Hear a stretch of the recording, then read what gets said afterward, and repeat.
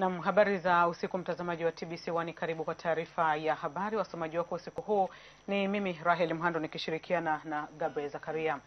Na tuanze taarifa yetu ya habari ambapo Waziri Mkuu Kassim Majaliwa amekutana na kufanya mazungumzo na makamu wa rais wa shirika la misaada la maendeleo la Japani JICA Hiroshi Kato, na kusema kuwa JICA imekubali kusaidia jitihada za serikali za kuihamisha makao yake makuu mkoani Dodoma.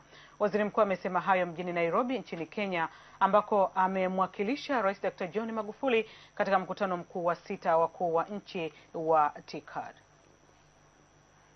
Pia wameonyesha nia ya kutunga mkono ujenzi wa miundombinu makao makuu ya nchi Dodoma. Wakati huu serikali imeweka nia ya kuhamia Dodoma, na ziko changamoto kadhaa ikiwemo na miundombinu, kwa maana kuimarisha barabara, kuimarisha hospitali, ujenzi wa makazi, ujenzi wa ofisi. JICA ni moja kati ya taasisi ambazo zimekubali pia kutunga mkono serikali.